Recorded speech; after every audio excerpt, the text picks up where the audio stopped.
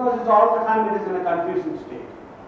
So when we talk about in a spiritual way, when we go in the spiritual way and also in the scientific way, now let's see what Einstein is saying about the mind.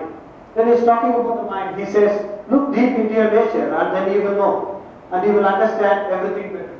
He's the one who's talking about the theory of quantum physics. He's the father of physics.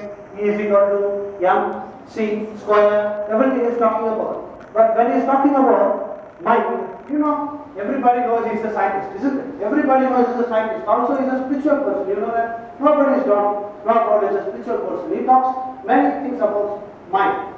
When we see Albert Einstein, we see him as a spiritual man. When the spiritual people see him, they are seeing as a spiritual man. When all the scientist people are seeing Gautama Buddha, they are seeing as a scientist.